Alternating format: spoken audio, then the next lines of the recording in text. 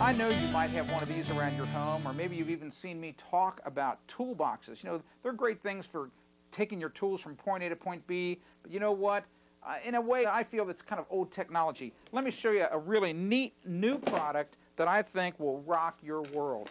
No, I'm not going to school. Yes, it's a backpack, but it's a special backpack for tools. And why is that important?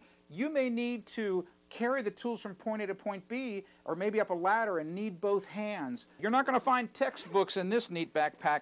When was the last time you saw all these great pockets to put tools in? I mean, for example, you know, screwdrivers, drywall hole cutters, razor knives, whatever it might be that you want to put in here, pencils, they all fit nicely in this backpack and of course close up so that you can get instant storage and you've got everything organized.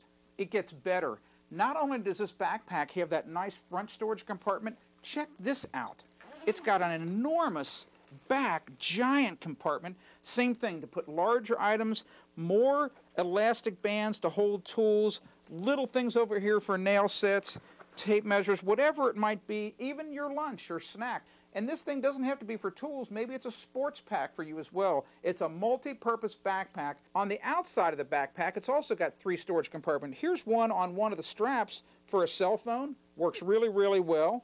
And of course, there's a zip pocket here if you want to put something small that's very important that's not going to get lost.